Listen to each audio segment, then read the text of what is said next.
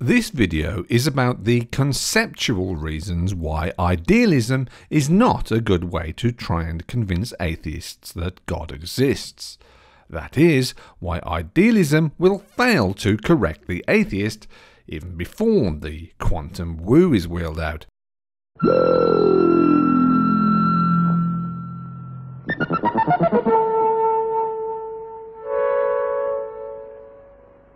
Idealism is the claim that for every x, if x exists, then x is essentially mental.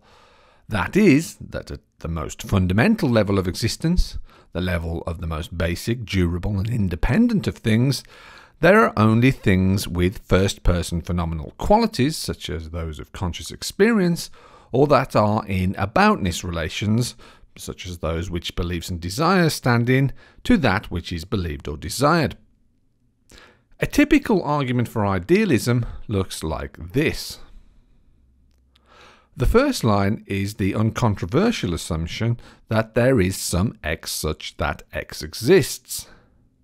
The second line is the first premise, which claims that for every x, if x exists, then x is thought of.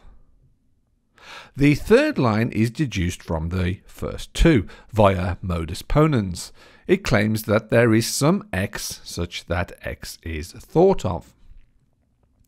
The fourth line is the second premise, which claims that for every x, if x is thought of, x is essentially mental. The fifth line is the conclusion of idealism. It is deduced by means of a conditional introduction rule, in which an assumption of the antecedent from line 1 is combined with premises from line 3 and 4 in order to entail the consequent, that x is essentially mental. Note that the truth of this conclusion ultimately rests upon the premises lines 2 and 4 and upon them alone. The problem with this argument when it is weaponized against atheists is in the analysis of its premises. Both premises take the form of a conditional if-then statement. Remember that in order to formally introduce such a statement, one needs an assumption of its antecedent, which, together with a hypothetical premise, entails its consequent.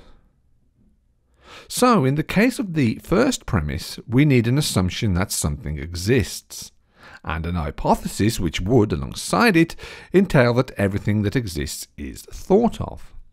In the case of the second premise, we need an assumption that something is thought of and an hypothesis which would, alongside it, entail that everything that is thought of is essentially mental. The argument as stated yields the required assumptions. However, the hypothesis required for the first premise, if it is to honour its universal quantifier, entails omnicogniscience, whilst the hypothesis required for the second, if it is to honour its universal quantifier, entails a mental substance. The premises for idealism thus require an omnicogniscient mental substance. The problem is that an omnicogniscient mental substance is precisely the kind of thing about which atheists are typically rather sceptical. Thus, the atheist may well deny the very premises upon which idealism rests.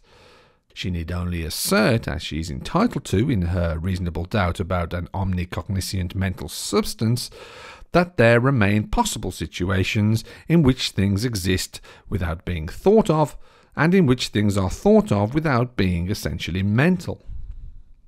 With its premises thus falsified by counterexample, the argument for idealism is not cogent, and the atheist thereby remains at liberty to ignore its conclusion.